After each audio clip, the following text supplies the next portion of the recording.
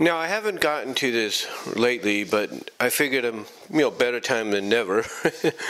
But it seems over the past couple of days, if not the past week, several MLP fan group pages have pointed out something that was, really interesting. And of course, it's something that I touched upon as well, just by noticing certain things in the series.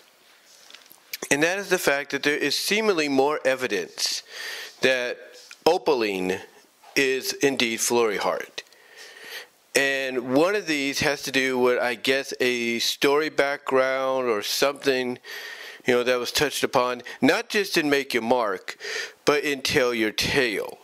Something was pointed out there. I have yet to see that little mini episode that touched upon that. But also somebody pointed out to one of the pictures on the table in the lighthouse during the movie, as well as pointed towards something similar on the side, if you will, of Opaline. And that basically being that the cutie mark on the side of Opaline is the same drawing that we saw on the table, in the lighthouse. And to basically bring this all together, the story apparently that got recently told kind of makes the connection even more evident that indeed Opaline is Flurry heart. But the question is, how did this happen? How did this occur, right? We all want to know, the answer if this is indeed fact. If this is indeed fact. And a lot of us, including myself, have pointed out to maybe Sombra inputted a part of himself, basically used his magic to put a piece of himself into Flurry heart, which over time grew and made her into what she is, or eventually would be. And some even point out to the comics. That's right, the season 10 comics. And I know some people will basically admit that, or acknowledge that the comics, no matter whether they're called season 10 or not, are not canon. But here's the thing. Season 10, published by IDW, is canon. If you want to look at it that way, they are indeed canon. They take place after the last problem. Not in the future, though, but in the present timeline after Twilight's coronation. It takes place in, that time frame. And if the comics are to be believed as the 10th and final season of the entire Friendship is Magic portion of the franchise, then the ending with Chrysalis seemingly breaking out of the stone prison, we would assume in the future where Last Problem takes place in, it would make sense. It would make sense that if Chrysalis is the only one to escape, she might have found a way to get her hands on Flurry heart. Now you might say to yourself, well, wait a minute. If that's the case, Flurry heart's grown up. Flurry heart's powerful enough to take her down. That is true. That is true. But, again, it's an assumption that her breaking out of the stone prison is in the future where Last Problem takes place.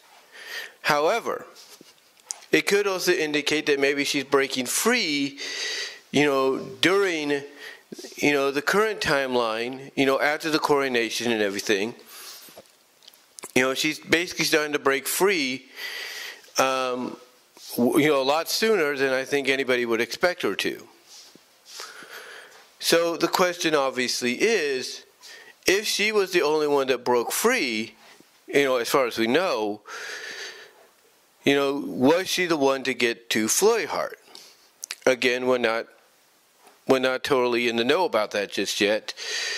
But a lot of information, as I've mentioned, you go to these various Facebook group pages, and they will show you, and explain in their own way that yes, there's evidence that Opaline is Flurry heart, and there is evidence that we probably know or have an idea who may have caused her to get this way. But we're not entirely sure yet. We're not entirely sure yet. For all we know, it could be a wild goose chase, and it could be a totally all new character. The thing about that, though, is the creative staff have yet to come out and even acknowledge anything like that. They have yet to come out and say, look, Opaline is not who you think she is. She is an entirely different character, all new. You know, they have yet to say that, nor have they even come out and said, you know what, that Opaline character you guys are invested in, she might be somebody from the previous generation, but we're not going to say who. So, you know, so basically, they haven't said either yay or nay when it comes to, you know, who Opaline really is, or who she used to be before being corrupted. But hopefully we'll get the answer in the near future. Hopefully we will. But right now, it seems that as fans are looking at it and speculating it, you know, day after day, you know, month after month, moment after moment, it seems that more evidence in the fans' eyes are leaning towards Opaline being Flurry Heart and Flurry Heart being Opaline. And that all these other possibilities as to why seem to be making that connection even more legitimate in their eyes. But it's hard to say. It's hard to say because we don't really know. We don't really know whether or not that's going to be the case. Again, we could be going on a wild goose chase and it'll be revealed that, oh, it's just a former student of Twilight's that got corrupted. That might be it. We're not sure. But again, I go back to when she absorbed a bit of that dragon magic, that dragon fire, and the way her wings and her horn glowed. It basically glowed a very Flurry Heart-like color.